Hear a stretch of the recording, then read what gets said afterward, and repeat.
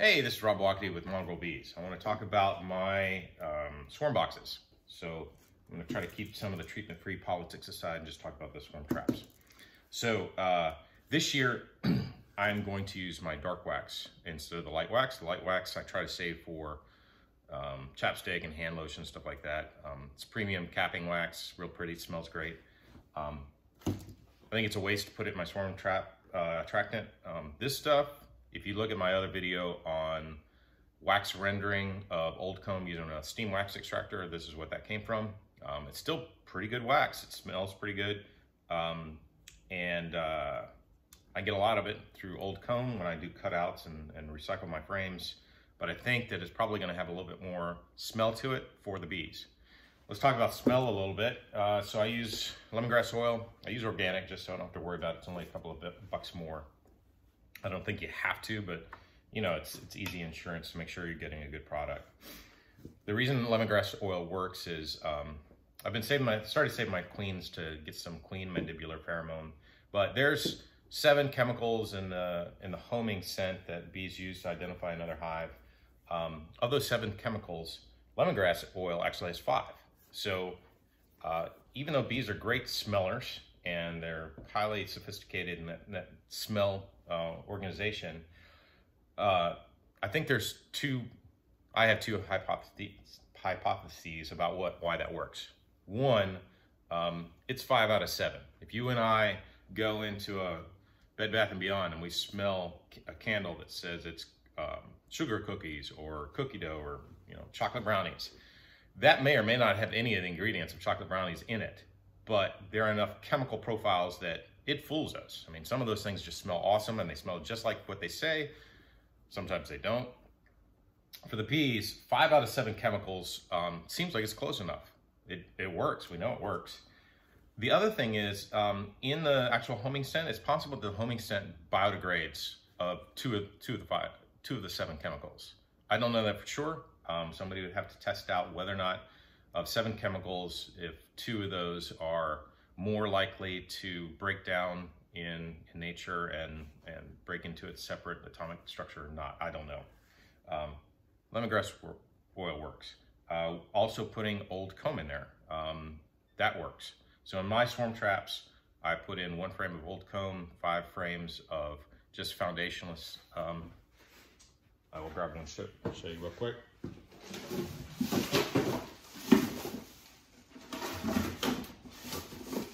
So the bees have some really particular rules about what they want to move into.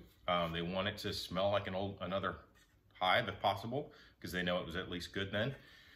The second thing is they want volume. So my swarm traps actually come down to about right here.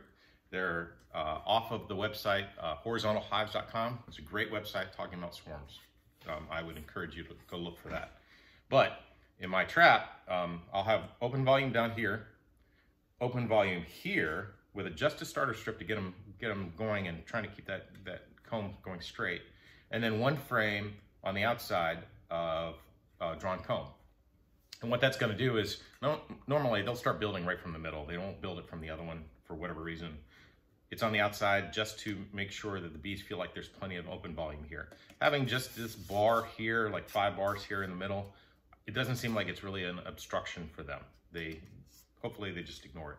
But swarm traps need to be of a certain volume, certain size, preferably not underground. So I hang mine about 6-8 feet high. That way, if people walk under it, the flight path isn't right in their face. And then an easily defensible hole. So you want it to be mostly closed up with 1 small hole in the front. I've been closing my entrances off smaller and smaller because out of every 20 hives, I end up getting 1 or 2 of those European hornets. They are big, fat bodied, and those queens are big. I feel like if I can figure out what the queen size is and get it just right to where the opening of that hive is smaller than the European hornet queen, I won't lose as many hives to those stupid hornets, or technically wasps. So let's talk about the swarm attractant. What I do, there's a recipe out there. You'll see it many places. It's usually a 1/4 cup of olive oil. I use refined coconut oil. So it's 1/4 cup oil, 2 tablespoons beeswax, and 20 to 40 drops of lemongrass lemongrass oil. I don't know why it varies so much in these. There's no scientific formula. I like to do it that way because essentially it makes a paste. So here's some that's slightly warm, but it makes a paste, and what I do is I just open up my swarm traps, I put my frames in, and I smear the paste in the back side of the swarm trap. And the reason that I make a paste is that a lot of people will say, well, you can put lemongrass oil on some cotton balls and put it in a Ziploc bag. You can do that. You close up the bag almost all the way, and hopefully it vaporizes over time. It doesn't last that long. You can also buy a commercial lure called Swarm Commander. I know people have had very good success with that. I haven't used it myself. Seems a little pricey when I can do this for next to nothing. And I have a lot of swarm traps. So what I do, and I'm going to tilt this down so you can see it. First off, I'm going to show you the little pot right here. And this is a Hamilton Beach mini crock pot. That's what I use to warm all my wax. For all my projects, it makes it super easy. It's a perfect temp. In fact, you actually have to keep the little tiny lid on it, this one, to get it to actually melt. So it's absolutely a perfect temp without burning it. So that's what I use to heat up the wax. And then I made a little dipper. So I use a lot of these paper cups. I just cut around and left a little tab there so I don't burn myself getting it in there. And then I've got a small tin here.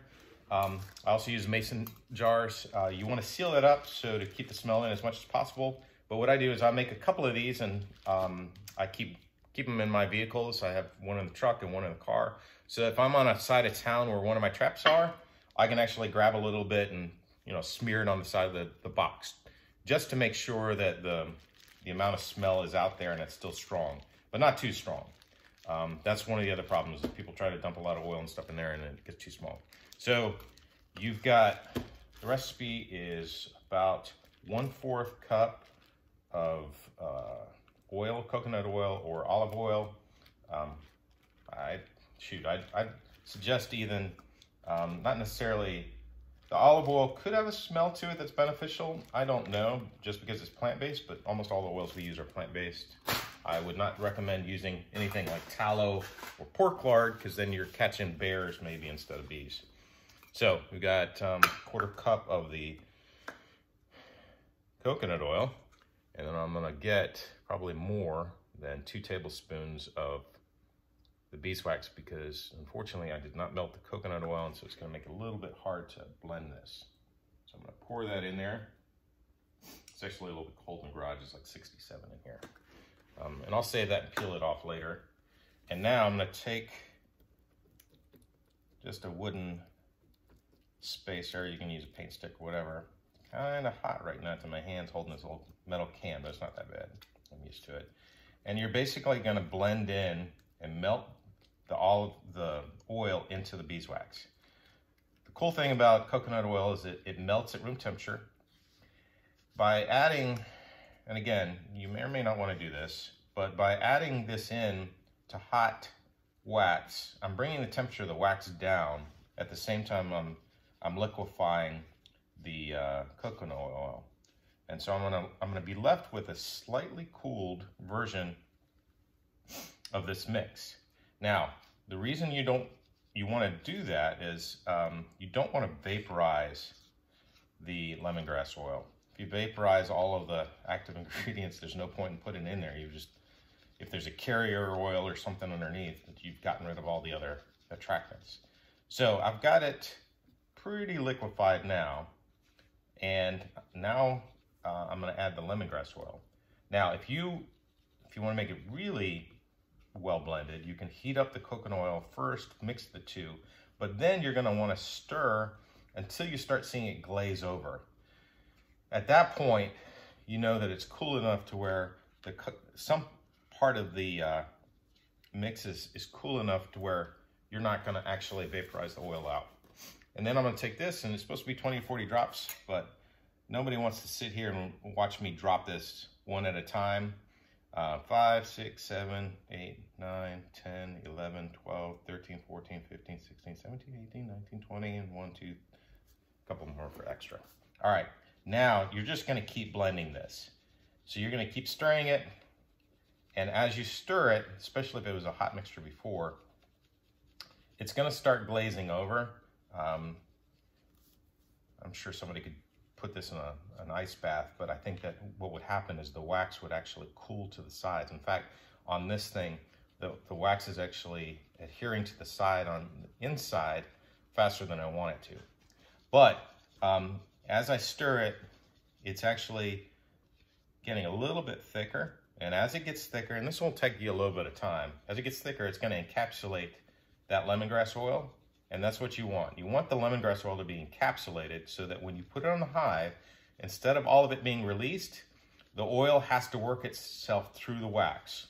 And that's gonna happen on a daily basis, because what's gonna happen is the hive is gonna cool and heat up every day during swarm season.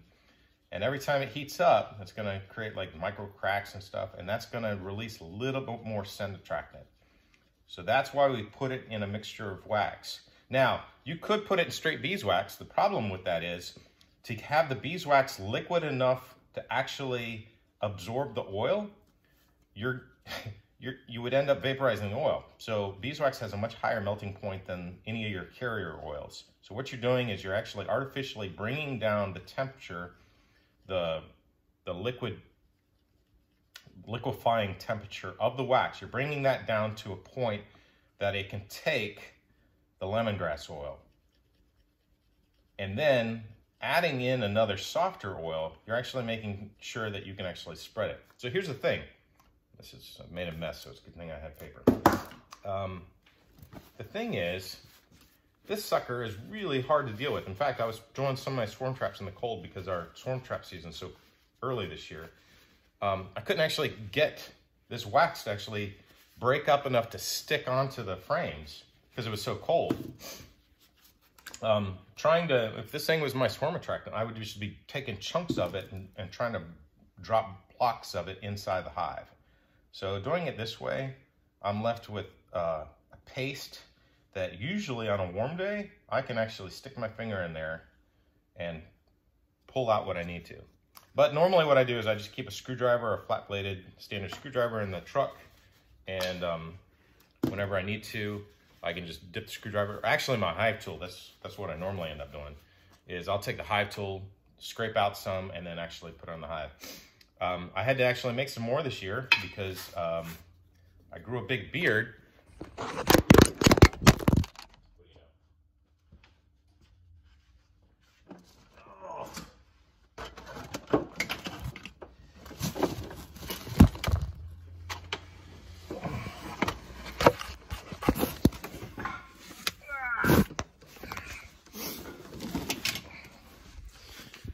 I grew a big beard.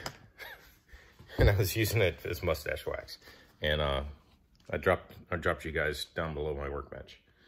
So sorry about that. Hope you feel better. So anyway, that's what I do. Sorry for the long-winded. I can't seem to keep these short. I talk too much, but hopefully, and you enjoy the video. And I'm trying to figure out where the camera is, so I look at you instead of myself. And I'll do another video on how I hang the swarm traps. Thanks. Bye.